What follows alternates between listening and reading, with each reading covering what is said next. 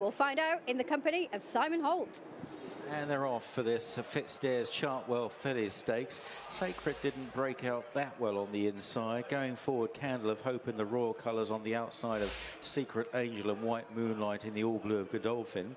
Then Nizaka on the inside of Sandrine in green and white hoops. The grey jacket of Love Interest towards the outside. At the back, Queen Aminatu and Sacred, the two William Haggas train runners, with Queen Aminatu bringing up the rear and a couple of lengths slightly detached. Candle of Hope leads to Secret Angel, followed in third by White Moonlight round the inside of Sandrine, and then Love Interest inside the half mile.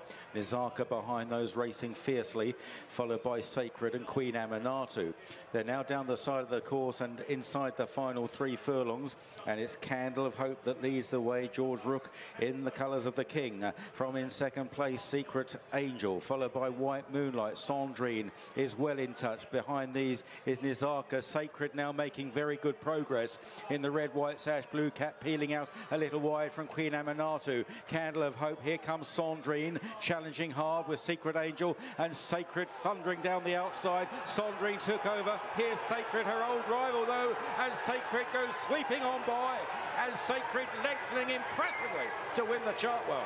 From Sandrine, Queen Aminatu stayed on well for third, and then back in fourth, Secret Angel.